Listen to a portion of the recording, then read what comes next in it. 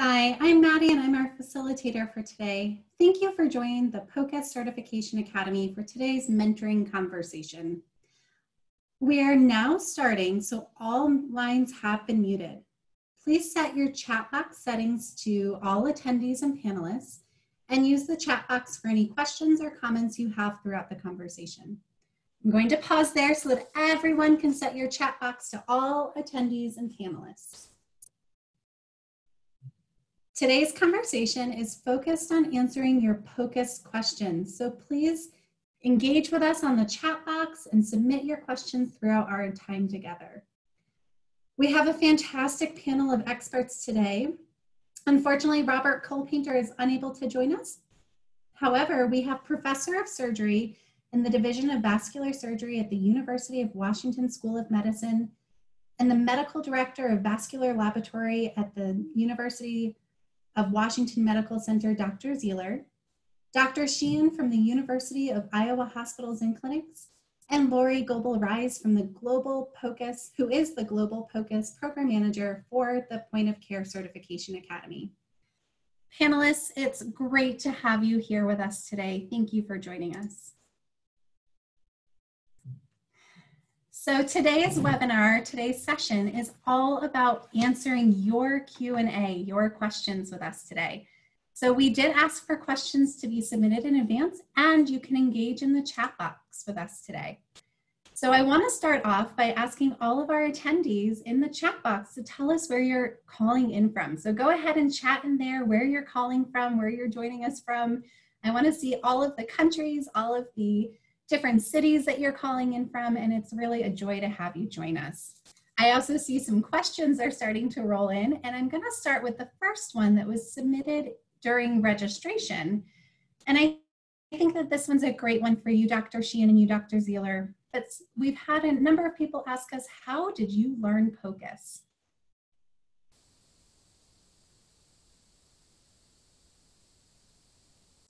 And Dr. Shian, I'm just going to ask for you to unmute yourself.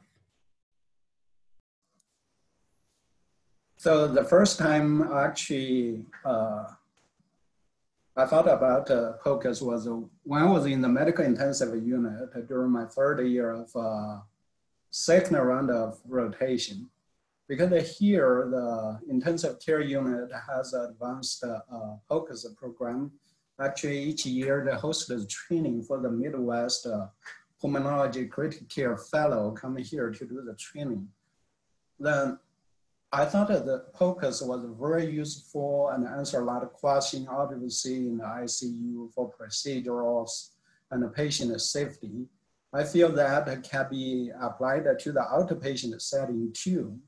So after I graduated, the department asked me to stay as a faculty. Then I talked to the chairperson at that time, Dr. James. Right now, actually, he is in Dr. Zeiner's institution as the chairperson there. He was very supportive. So I wanted to do some training with Sonosite. At that time, they had like a visual medicine workshop in major city and only $50 for each half-day session. So I did several rounds, then started working with the in-house resources. Here we have a pulmonology and emergency physicians. They are POCUS trained. Then that's where we started. Then we started train our resident. Now we have a clinical rotation for them.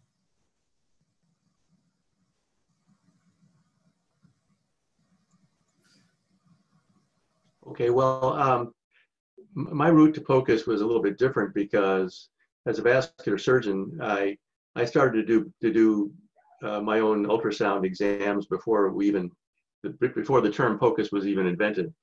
Because the vascular lab really started in vascular surgery practices just with simple Dopplers and indirect physiologic tests like measuring ankle pressures. And I learned to do that as a vascular surgery fellow.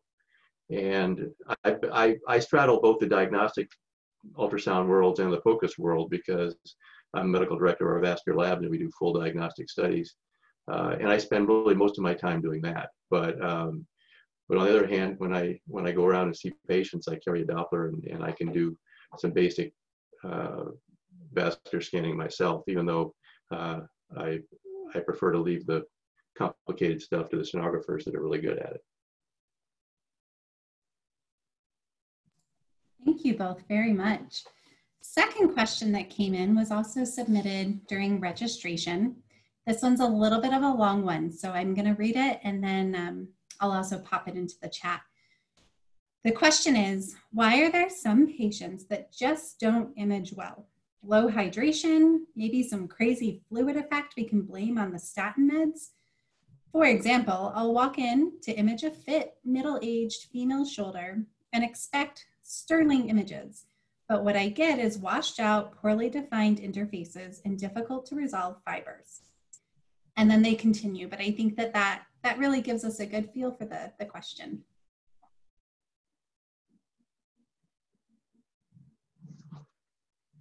As a vascular surgeon, I don't really have a good answer for that. I mean, the person who asked that question was making reference to MSK exams, which usually are not that, don't involve deep depths the way some abdominal scanning, for example, would involve. So you can't blame bowel gas or anything like that on not being able to find a joint. So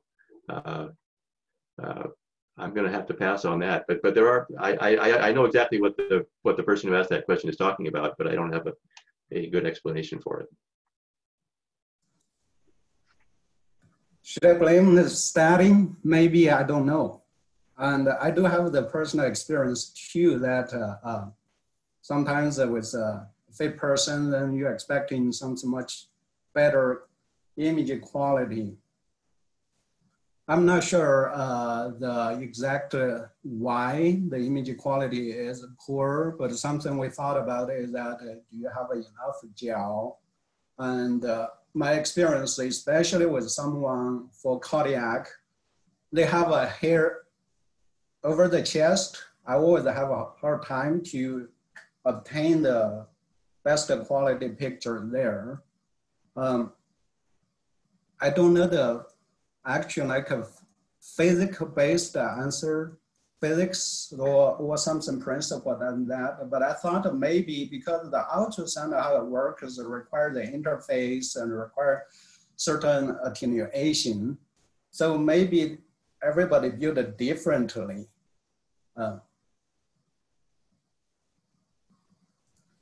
These are great, thank you. One that just came in via the chat, it's coming from our friend in Singapore. How does one set the ultrasound machine for a large polycystic kidneys?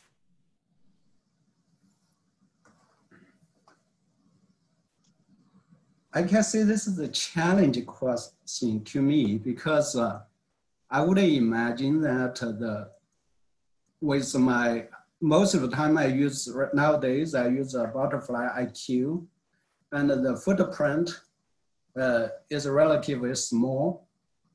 To measure a really large cyst, sometimes out of the window, I will have a problem there too. I always say, oh, maybe the radiologist has a better machine. Well, I don't know if a certain machine has a panorama kind of capability that you can measure that way. But my personal machine here don't have that capability. We would use a regular, a low frequency curved linear array scan head for that. And you have to do the best you can. They can be difficult, difficult to scan, but if you scan them from the flank with a low frequency scan head, I think you'll have the best chance. Thank you both. Lori, I think this might be a good one for you. It's about our certificate programs. And the question is, with the POCUS Certification Academy being an online program, how are my hands-on skills assessed? That is a great question. So within our certificates and our certifications, there's two parts. There's the assessments where you're in clinical case scenarios. It's basically the test. And then there's the other part, which is we consider the practical. So your peers are going to be attesting to your abilities. So if you know how to appropriately capture depth, or you know, there's several different questions that will be asked. And then in our certifications, it goes one step further. You're actually going to have to submit 2 videos per content area within the certification, and those will be graded by clinicians to see if it's appropriate for your submission. Thank you. That was a great answer. Another question that came in during registration is about joint injections, and I'm not sure. I'll ask the question. We'll see if our panel of experts are able to answer this one. Do you have advice on integrating joint injections in emergency department patients? And then the second part is, which patients are good candidates for ED injections? I do joint injection here on the ultrasound, but I thought of this question regarding in the ER. Most of the people go to the ER with the joint pain, or even in the primary care clinic. The first question is, should I do injection? Because the first thing I need to rule out is the infection. Does the patient have any symptom or any sign or any exam concern for infection? Because I only do injection after I ruled out bad infection.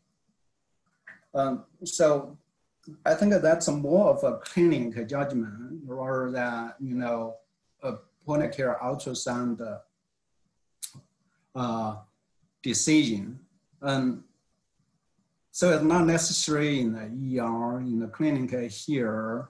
If I want to do injection, then first, if acute really looks like inflamed the joint, I will get a tap first, get a crystallized cell differential dose. So I say at least that either it's consistent with gout or crystal disease, or if it's consistent with bacteria, I would not do any injection.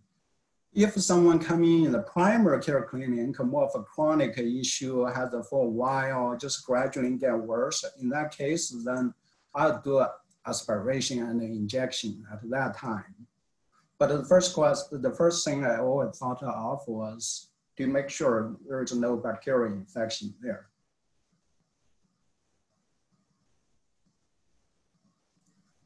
Thank you. Dr. Zierler, I think this might be a good question for you that's come in. It's talking about DVT, and I think that I'm non-clinical. For all of our attendees, I am a non-clinical person. And so this actually might not be vascular, but I'm not sure. The question is, when would you use a 2-point POCUS versus a 3-point for DVT? And is there a difference in the 2 exams?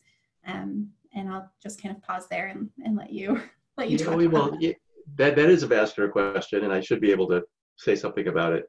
Well, the 2-point or 2-zone compression exam that they're asking about is well established, and it's best applied in the emergency room or ambulatory outpatient setting in patients who have a symptomatic extremity and one wants to rule out a deep vein thrombosis. And in that setting, when it's properly done, it seems to work very, very well for the detection of proximal symptomatic deep vein thrombosis. The term 3-zone or 4-zone, that's not as well defined. I assume that they mean maybe doing one more compression in the mid-femoral vein or something like that. But most of the literature is about the 2-zone, and that's a valid test. And we encourage people to use it if they're skilled enough to do it. And if it's positive, then the patient has a DVT and can be treated on that basis. I still recommend that they get a whole leg duplex at some point to document the extent of the DVT, but the sensitivity specificities are very, very good. And the 2-zone compression test can also be combined with other things like D-dimers and pretest probability screening like the Wells score, if you're so inclined, to make it even more definitive. So I'll stop there and see if anybody has any other comments.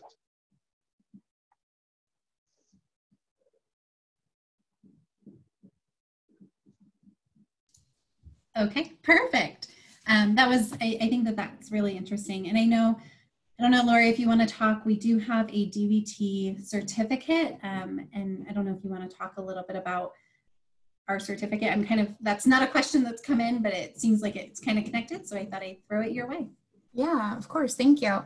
So yeah, yes, as Maddie said, we do have a lower extremity DVT clinical certificate, and the prerequisite to take that is actually to successfully pass the POCUS fundamentals assessment certificate, and or if you're an AIR DMS or APCA registrant, you it's bypassed for you. But we do also require that you have to have been performed and participated in the interpretation of the POCUS exams for 20 cases within the last 2 years. So that's a prerequisite that we have in order for you to take that assessment. And I don't know how much more detail do you want me to give, Matt? I can go on for days about testing, so I don't want to bore anybody. I'm sure there's more clinicians than eager test takers. That was great, Lori. Thanks for talking about it. Obviously, if anyone has any POCUS Certification Academy questions, we're happy to answer those. It looks like most of the questions that are coming in are clinical, so I'm going to steer us back in that direction. The next question that has come in is, how does one see and track a PD catheter with fluid in the abdomen? And I don't know if that's, I'll just kind of leave it hanging out there and see if anyone wants to answer that one. Could you repeat the question one more time? I'd be happy to. The question is, oh, I've lost it. There it is. How does one see and track a PD catheter with fluid in the abdomen? A PE catheter? P as in Paul, D as in David catheter. That peritoneal dialysis. Oh, okay. Yeah. I don't have experience with that, but I don't know if, based on my experience tracking other things, I always do a transverse, find the catheter or find the object. Then I go different direction, like in the proximal or distal, and I just follow, say where it goes. But that's just in general. For the catheter, the dialysis catheter, I never personally did a scan on it. You know, I haven't tried to do that either, but I would think that it would be relatively easy to find a catheter in fluid, because it's relatively easy, for example, to see PICC lines and subclavian vein lines in blood vessels. They're very echogenic and distinctive looking and relatively easy to spot. Thank you. The next one that's come in is also, well, I don't know. I'm not even going to guess at clinical categories anymore. This one, the question is, when scanning for an abdominal aorta for aneurysms, should we be scanning the upper or lower abdominal area? Well, that's a good question, because sometimes this is misunderstood. It depends on what you mean by upper and lower abdomen. But if you just look at an abdomen, you can even look at your own abdomen, I suppose, right? But the aortic bifurcation is really about at the level of the umbilicus, the belly button. So it's right sort of in the middle of your abdomen. So if you're scanning the lower abdomen, you're going to miss the abdominal aorta altogether. So the simple answer to the question is the upper abdominal, or scan the upper abdomen if you're looking for the abdominal aorta, between the lower margin of the rib cage or the xiphoid process and the umbilicus. So pretty much a straight line, just a little to the left, would take you over the abdominal aorta. But once you get below the belly button, you're really into the pelvis and into the iliac vessels.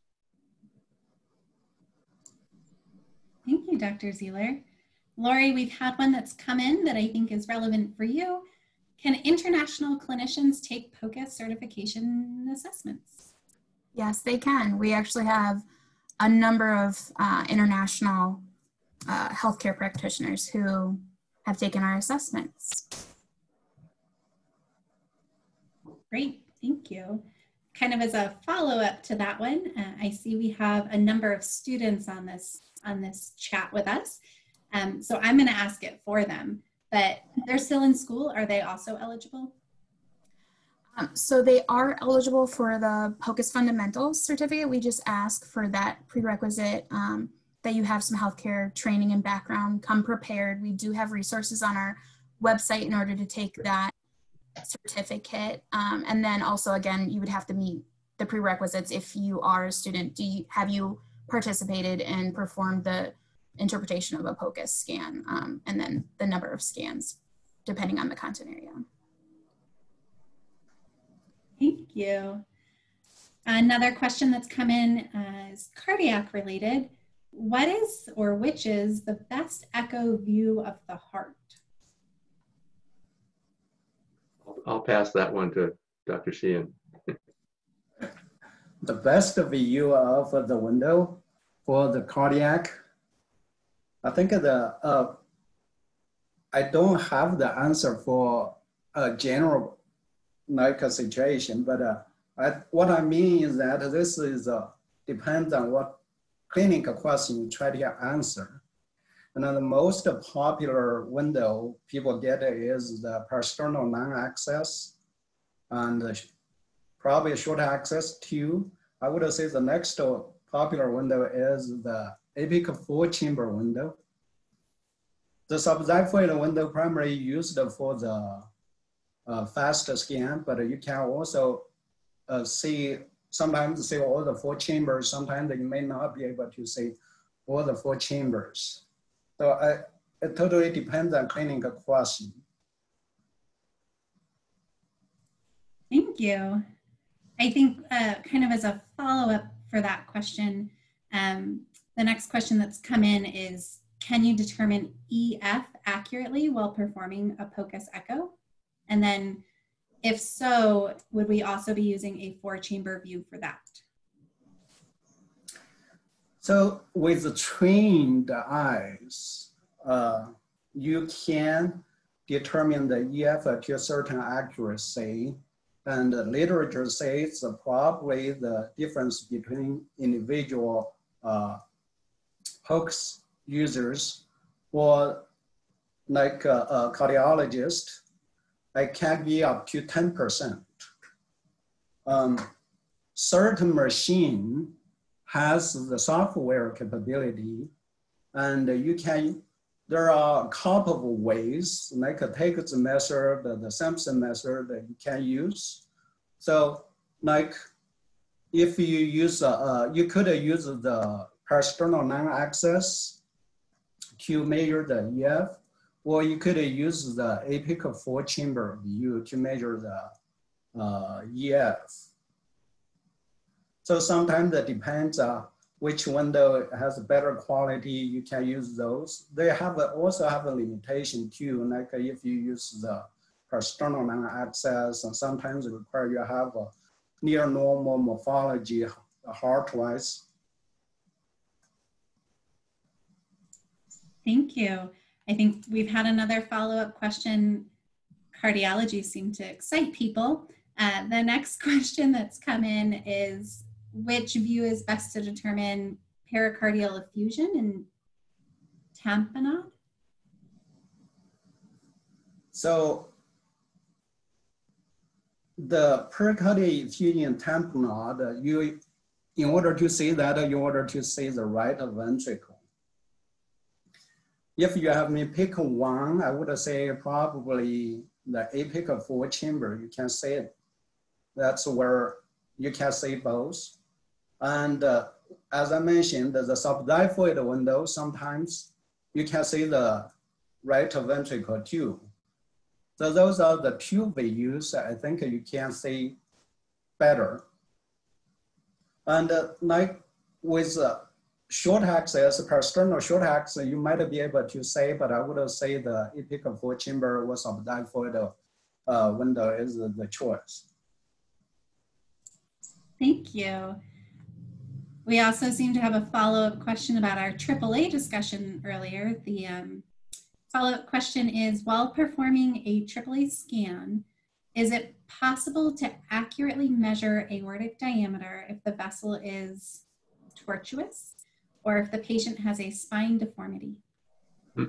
Well, it can certainly be more difficult because you don't know exactly sort of how your ultrasound plane is intersecting the aorta, but you can scan from different angles and try to get the most orthogonal plane, or plane at right angles to the vessel that you can. I mean, that's the difference between ultrasound measurements and CT measurements. For example, with a CT scanner, you basically get whatever plane you get by slicing the patient directly, sort of transversely, but with ultrasound, you can actually modify your image plane to suit the tortuosity. So you can scan back and forth and see if you can get the best orthogonal view, and that's the way to go.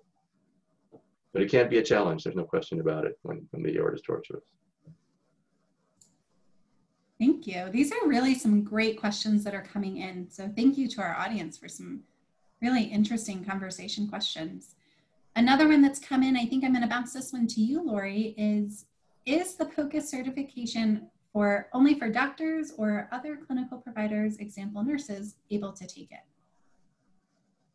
I would say to that, if you are a nurse who performs and participates in an interpretation of POCUS, you are eligible to take these certificates or certification.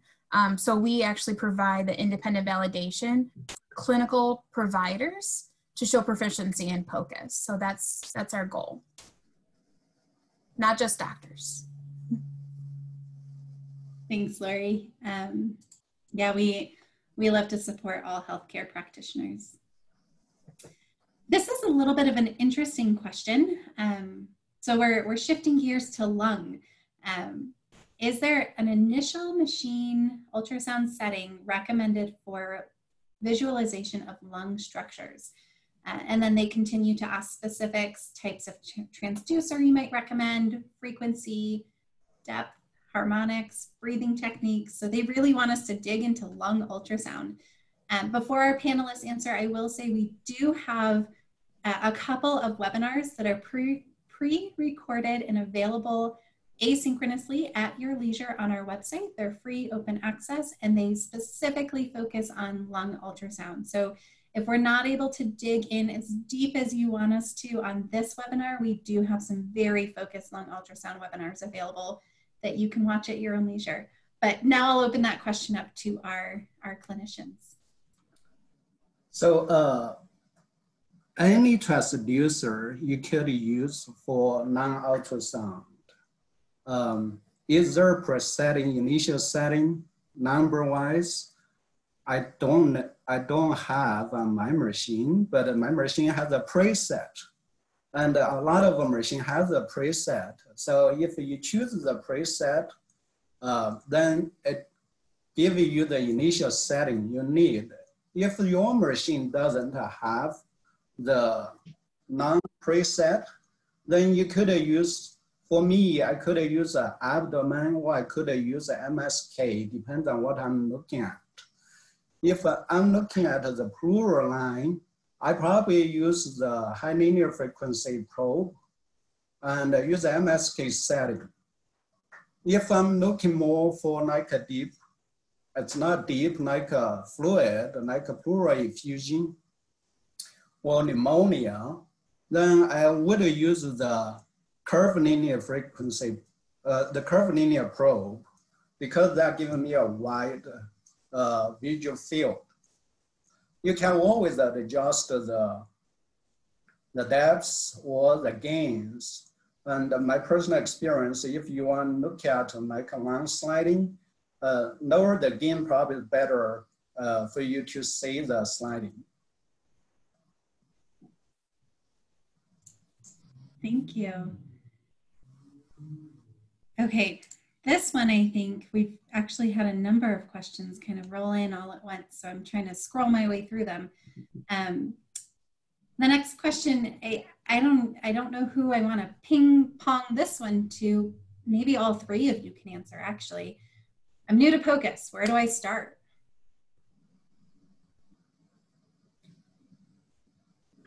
Well, I guess it would depend on what sort of applications you think would be most suitable for your practice. I mean, there's so many that you just have to start with one that you would actually use. So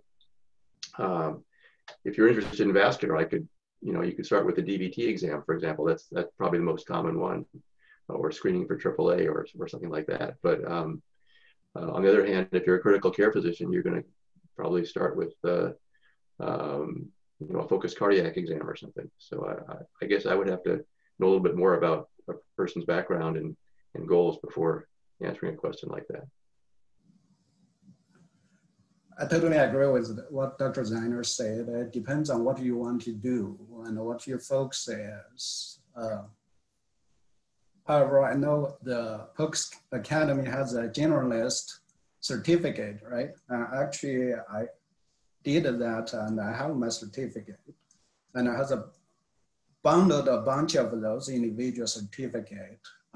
Since I'm a family physician, that's what I did. I think if for someone new to POCUS, pick the one. It's easy to learn, and it's easy for you to interpret, and you use that more frequently than other things in your daily practice. That's the thing I would start. Then once you have some background there, it's always easier to expand it to other applications or field.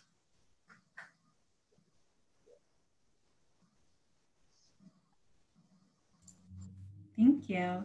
I'm going to do a plug. We do have a education program through the Point of Care Certification Academy. It's called our POCUS Education Provider Program, and it lists a number of really fantastic training organizations that we've pre-screened and have kind of pre-approved for alignment with our certificates. And so if you feel very salesy right now, but if you go to www.pocus.org and look under education, you'll see our POCUS Education Provider Program, and hopefully that will help connect you with someone to help train and educate you in the field of POCUS if you're brand new to it. I'm done being salesy, and I'm going to move on to the next question. We've had one come in that, Lori, I'm going to bounce to you. It says, do we need CME to maintain POCUS certification?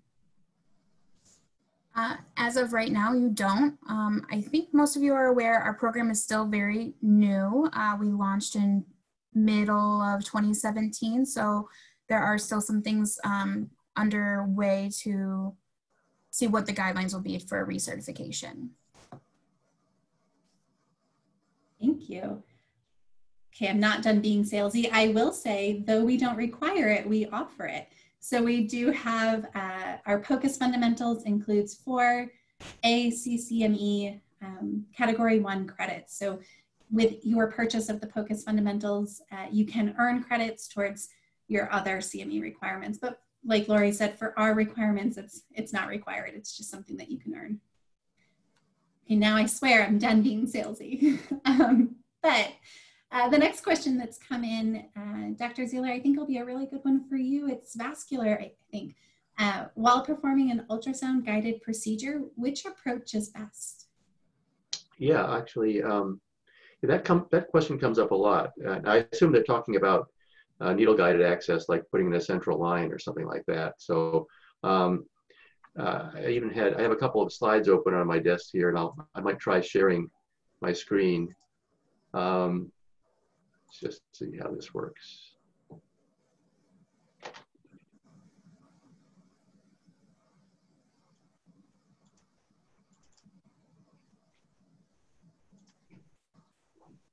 Are you seeing my screen there?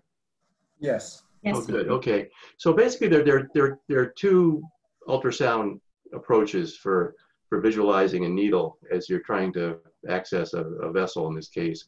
And one is the long axis and the other is the transverse axis. And the short answer to the question is neither one is better. They're just different, and they both have their place. The long axis view, as you can see on the left-hand side of the slide, shows you the length of the vessel and can show you the whole needle and where the needle tip is if you're good enough to keep the needle in the plane of the B-mode image. On the other hand, the transverse view will show you the vessel and show you your target a little bit better, but it's much more difficult to keep track of where the needle tip is. So that's those are the advantages and disadvantages of both of these. So the transverse short axis approach shows you the needle, but it gives you a false sense of security about where the needle tip is, so the errors can be made. Whereas the longitudinal approach shows you the needle path, and where the needle tip is, but it doesn't show you where you are, in the left to right direction. So, and this is what we used for teaching our residents central line access. This is an ultrasound simulator, or this is a simulator that's scannable, and you can see the technician there accessing it, and that's the transverse view there. And so these images are actually from the simulator, so they're kind of idealized. But you can see in the transverse view, you can see where these two vessels are very nicely, and you can actually see where the needle is, but you can't really see where the needle tip is. So the needle is right there, for example. So if you're trying to get this big thing, which might be the internal jugular vein in a real patient, then you could avoid getting this thing, which would be the carotid artery, and there's the needle over here. But you don't know where the needle tip is. So in the longitudinal view, you can see the needle, and there's the tip, and there's the tip going in. So to answer the original question, I like to start off in the transverse view, because it sort of shows me where the target is and what's around the target. And then as we approach the target, I'd like to switch to the longitudinal view so I can see the tip, and I can see the tip actually going into the target vessel like that. So yeah, there's the needle tip. So yeah, so that's a short answer or a long answer to a short question.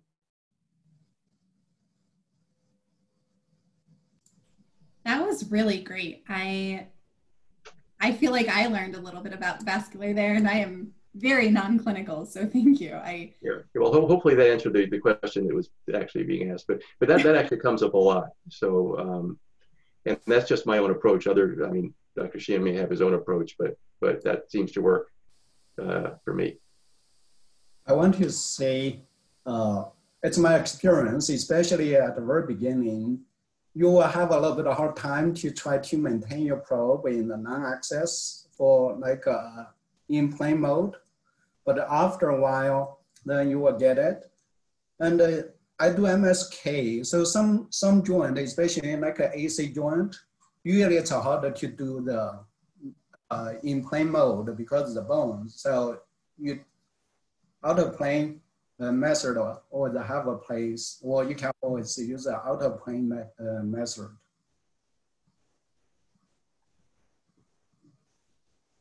Great. Sorry, I am doing a lot of typing. There's a lot of kind of rapid fire coming in. The next one that's come in that I'm going to read, I think is for you, Lori. I have a POCUS certification and also multiple credentials through ARDMS, and they listed their credentials, and I just want to say congratulations to this person. It's a great list of credentials, and thank you for being such a POCUS and ultrasound advocate. Their question is, can I use my CMEs for my regular ARDMS credentials to comply with my POCUS CME requirements? Okay.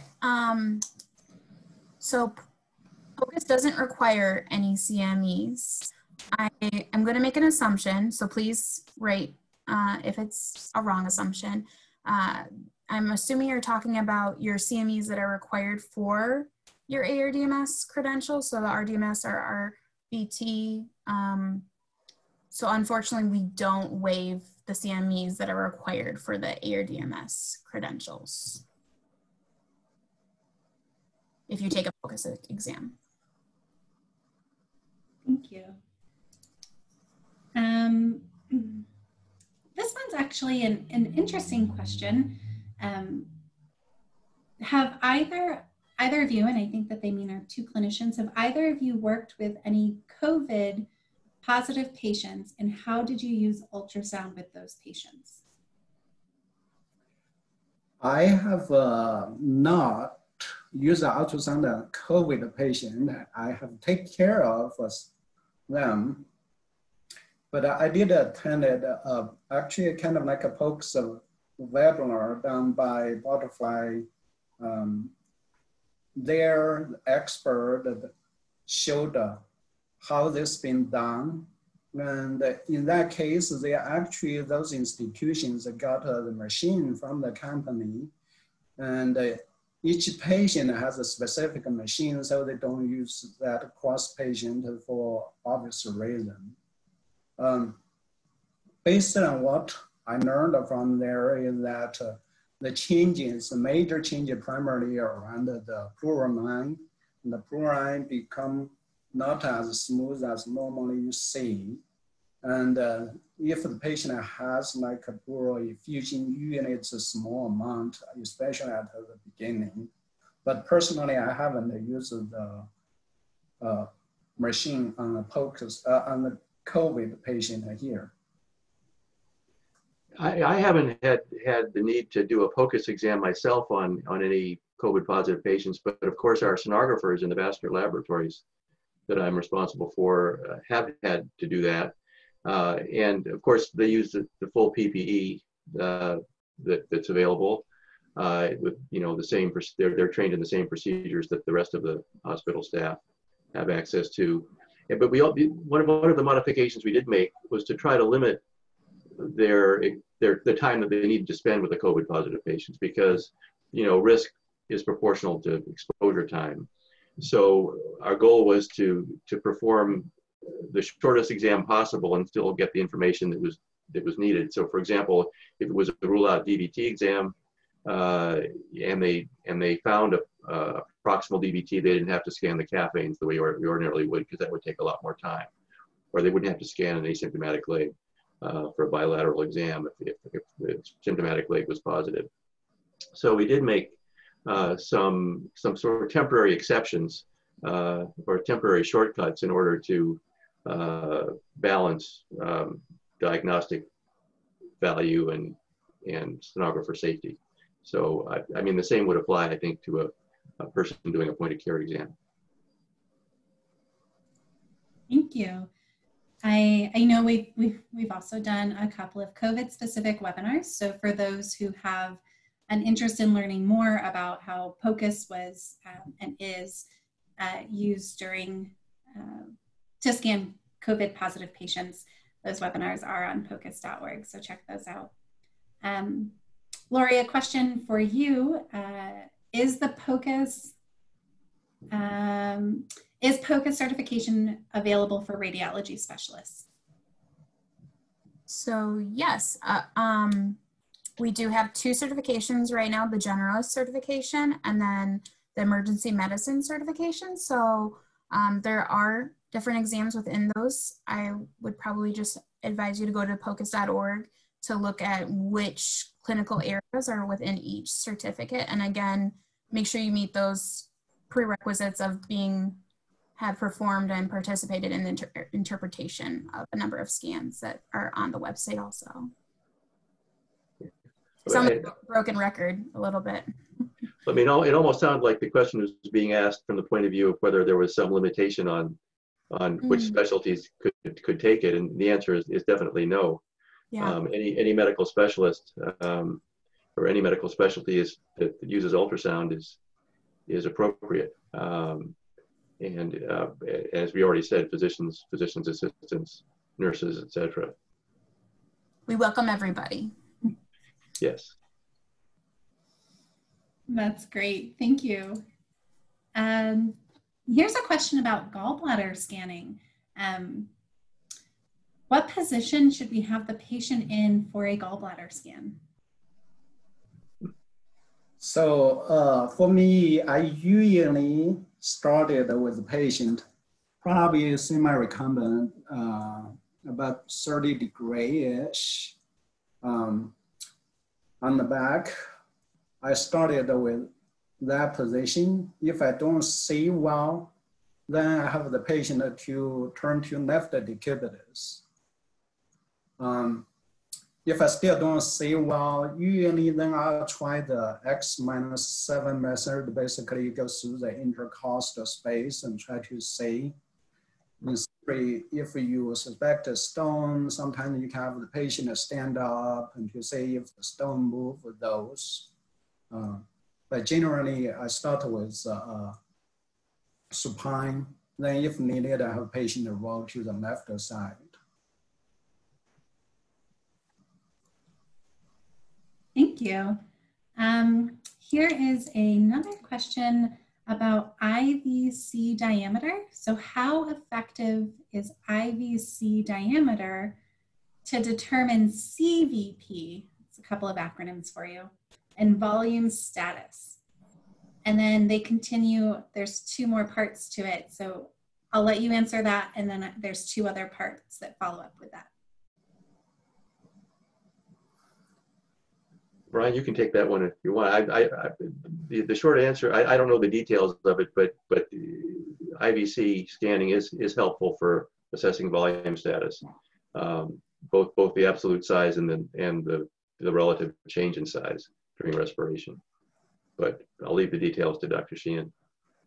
All right. So there is a table out there on the internet, have more information than what I needed to remember. For the IVC diameter and the compressibility, things like that. So when I teach the resident here, I tell them that probably you need to remember two numbers, the lower number and the upper number for the diameter, and then the compressibility. So if we look at someone Google that, you will say, if you have the diameter is small, less than 1.5, and then if you have a collapsibility more than 50%, then generally say it's the CVP is less than 5. On the other side, if your diameter is more than 2.5 or 2, and you have a minimally collapsible IVC, the table tells you the CVP is around 20. And there are some variation there in between. And based on what I know, it sounds like there are evidence to support this table to a certain degree. And here, when we do an echo, actually the formal echo, well, including the IVC, and you will get the information regarding the diameter and the collapsibility. Thank you. The two follow-up questions, and you may have touched on this a little bit, but I'm going to ask them. So the initial question was, how effective is IVC to determine CVP? And then the two follow-up is, anything that we need to be careful about? Any exclusions? So the first question kind of partially answered there. The second question, I think it's an important question. The key here is that even you say a dilated IVC and barely like collapsible, doesn't necessarily say this is a heart failure. Needed to consider other situations that can cause those, like someone could have a tension pneumo, someone could have a restrictive pericarditis. All those conditions can cause this like the IVC be dilated and barely collapsible. So I think IVC measurement is a data point for the clinician, but you need to integrate that into your clinical picture to figure out what the exact cause. Thank you. I think we're still getting some questions rolling in. I do, with an eye on time, we have about 10 minutes left, and I have a queue of a couple of questions. So if there are any other questions out there that you've been thinking about asking, make sure you get those submitted now so that I can be sure to get them in our queue of questions and get to it before our time runs out. The next question that's come in, Lori, I think is a great one for you. Will we get an ID card after completing POCUS like we do after completing an ARDMS exam? What you'll actually get is a digital badge. So when you successfully complete a certificate or certification, you can either, so you'll get two things. You can either print your certificate or certification from your profile page, and you can also get a digital badge, and that's where you can share it. LinkedIn, Twitter, Facebook, WhatsApp. There's several platforms that you can share that, and you can also put it on your email signature if you wish. That's kind of cool. Thank you. I think this is a great one for both clinicians. So the question is, what are the best resources outside of training workshops? So this is a little bit challenging. So outside of attending a workshop, what are the best resources to educate myself on using POCUS in order to best optimize my patients' results?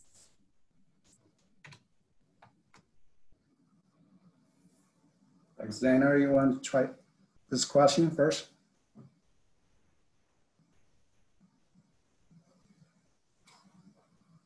We've stumped our clinicians. Dr.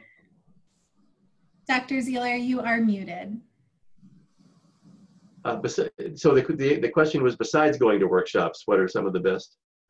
Well, I mean, there are a number of online resources that you can there's a I'm going to get it wrong, but the Society of there's a website for medical students that has a variety of ultrasound related content on it that I've directed people to in the past. I haven't looked at it in a little while, but I would look around for web-based resources that include videos, because just reading books is not going to be enough. So you're going to want some video content. Yeah, I mean, there's a lot out there on the internet. Unfortunately, some of the quality may not be consistent, but the cost is very low. So I agree with Dr. Zierler. The most, in addition to the workshop, what I use is probably the free online medical education format. And I'm not sure if there is any studies regarding what I learned from YouTube, how the quality is, but I feel like YouTube taught me a lot. And if I have question, especially regarding point-of-care ultrasound, I can always type my question there when looking for that specific scan, and I can always find someone show me there. Other things, there are a couple of like online resources I use, especially for the resident teaching here, because when they have this 2 weeks of point-of-care ultrasound rotation with me, they may not be able to say every possible pathology patient have. So I use there is a website called the POCUS Atlas, and they actually have a lot of like information, including pathology there. We actually go over the major pathology for each system to make sure at least they see it once. Because I had a orthopedics background, so like MSK is also one of my focused area. There are a couple of websites there too. I think there is a called orthosono.com, and they have like a rotator cuff, a different joint, anatomy, injection, and some just pathology. Those are the sites I usually go to. But if you ask me the most common visitor site for point-of-care ultrasound learning, I would say YouTube is my teacher. You gotta love YouTube, right? I would also add, I have a feeling the impetus or the stimulus for this question was probably the lack of ability to travel right now and attend in-person workshops. And so I would also add a number of educators and trainers are moving to online options. kind of a blended learning style where you do the didactic and the knowledge-based learning online, and then when things open back up, they're offering the in-person training to help supplement that. But check out some of the online providers. Some of our POCUS education providers have moved to online, so do check those out. But if that was the impetus, and I'm not certain that was what was the stimulus for this question, but if it was, a lot of programs have moved virtual during this time.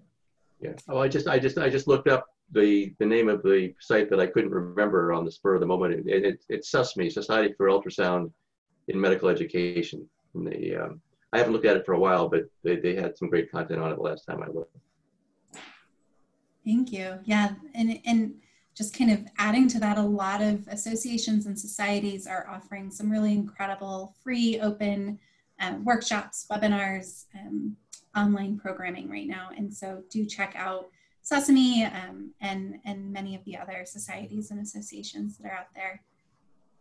Here's a really interesting question. I'm going to kind of tie two questions together. So the question that came in is asking about simulation and simulator programs such as SonoSim to help train. And I think that it's a great follow-up to this question about learning outside of workshops is their simulators. And then kind of to tag team behind that. So the question is, are there any simulator programs that you would recommend? And then to tag team and combine, just with an eye on time, do you have any equipment, any ultrasound machines that you would recommend?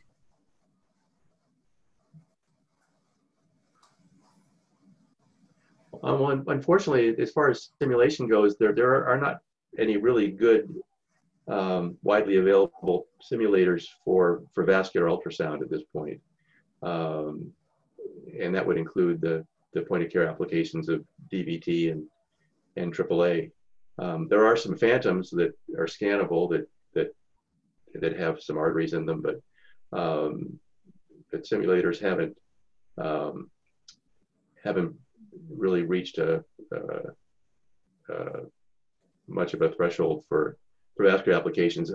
Coincidentally, there is a group at University of Washington where I am that's working on a duplex ultrasound simulator, and they actually have some modules for carotid duplex and transcranial Doppler, but they're not focused on point of care. They're more focused on the professional sonographer. So we have, since someone already mentioned the name, SonoSim simulator with us for many years.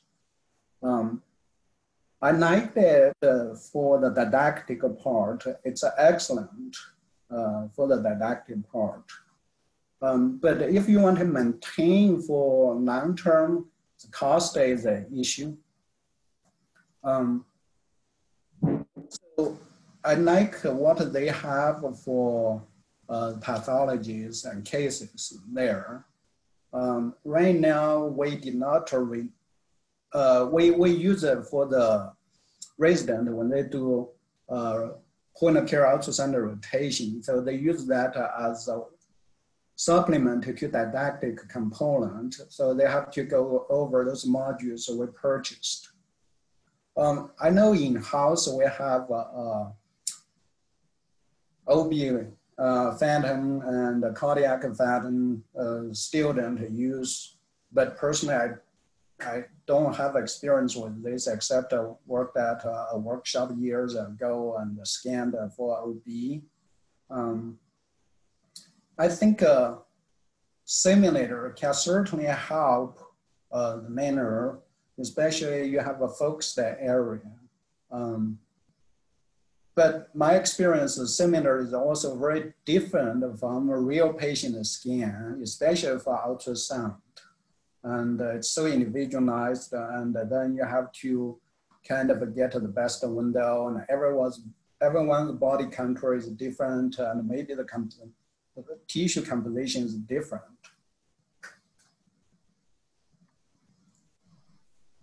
Thank you. Well, with an eye on time, I do think that is going to wrap up our webinar today. This has been fantastic. I just want to give a huge thank you to Lori, Dr. Shian, and Dr. Zierler, thank you to the three of you for being here, for being our mentors this evening. So thank you. I do, as you guys know, I do like to do little plugs. And so I am going to do a plug. We have an upcoming webinar in July, on July 21st at 2:00 p.m. Eastern Time.